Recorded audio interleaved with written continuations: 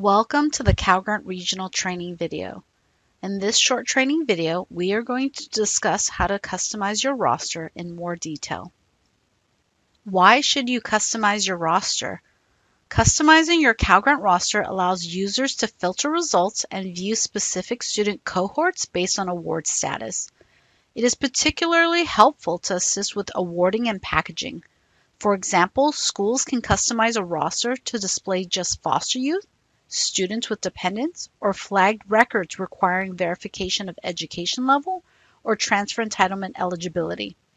Another use is to identify DREAM Act applicants so you can reach out to this cohort to collect the tuition exemption waiver or the affidavit as part of the AB 540 requirements. Yet another great use of this tool is to customize your roster to view unpaid competitive awards prior to the competitive recycle to confirm that your students have been paid before the commission withdraws and recycles the awards. There are multiple uses. We encourage WebGrants users to play around with and become familiar with all the tools you have access to. As you can see from the list, rosters can be customized to identify groups such as newly awarded students, any students with holds or flags, students with dependents, foster youth, TANF eligible students, or California DREAM Act students.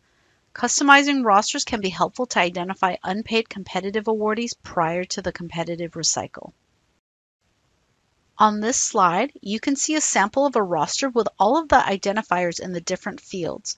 In recent years, the Students with Dependents, SWD, Foster Youth, FY, and now the Community College Entitlement Award, also known as E3 identifiers, were recently added. To begin customizing your roster, click Roster/Reconciliation under the Cal Grant section on the home page. Then click Customize Roster from the pop-up menu. All customized rosters that you create begin with the CSAC standard roster.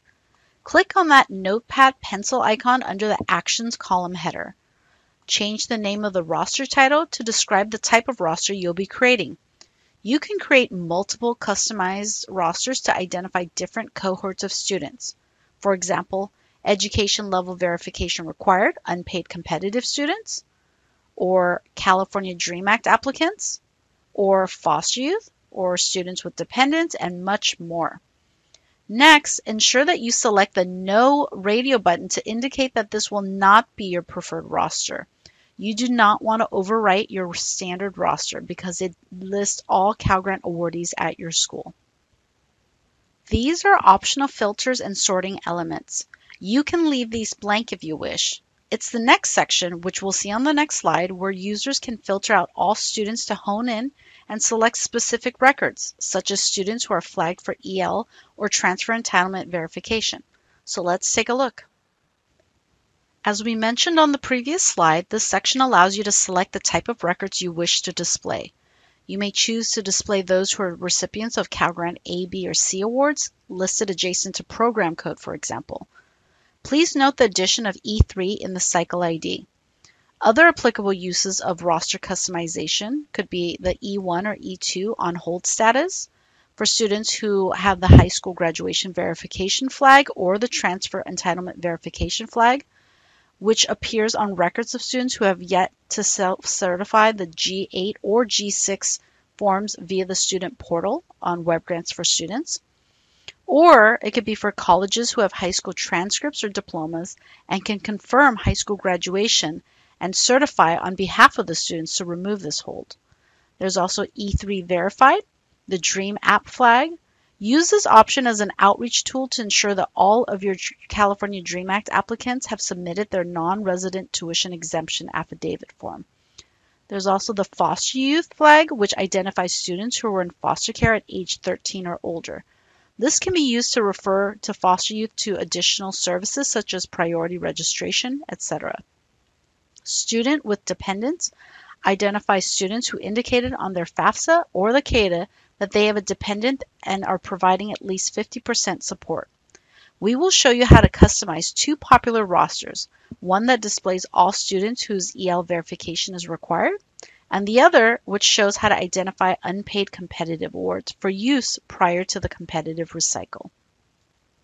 To create an EL verification roster, we will select both verification required boxes, the not paid verification required, as well as the paid verification required next to EL status. Create a customized roster prior to the competitive recycle to identify competitive awardees who have not received a payment but may still be eligible. Under Cycle ID, select C1 and C2, and under Payment Status, select No. Note that not all student records on the customized roster will be your target cohort, so you will simply ignore those records that do not pertain to your query. For example, any transaction reported with a $0 payment for a competitive award will also appear on this customized roster. That is, any students with NS, NP, and the O codes reported with a $0 payment amount, not just your students who were overlooked. Finally, make sure that you select the Save Roster format at the bottom of the screen to save your new custom roster. Once saved, you will be able to access your custom roster for future use, in this case, the Unpaid Competitive Awardees roster. Any other custom rosters that you create can always be deleted if needed. This is a great tool to help you better administer Cal Grants for the students who rely on them. Here are a few best practices. Create customized rosters to filter students that might need to turn in additional verification. For example, you can select the Dream App flag to follow up with students that still need to submit an AB 540 affidavit, or you can select E2 on hold status to follow up with students that still need to submit the G6 transfer entitlement form. Additionally, you can customize rosters to identify foster youth students, students with dependents, or unpaid competitive students. High school counselors, administrators, and financial aid administrators should contact the school support team or the IT service desk at the commission if they need further assistance. Students and their parents should contact student support if they need further assistance.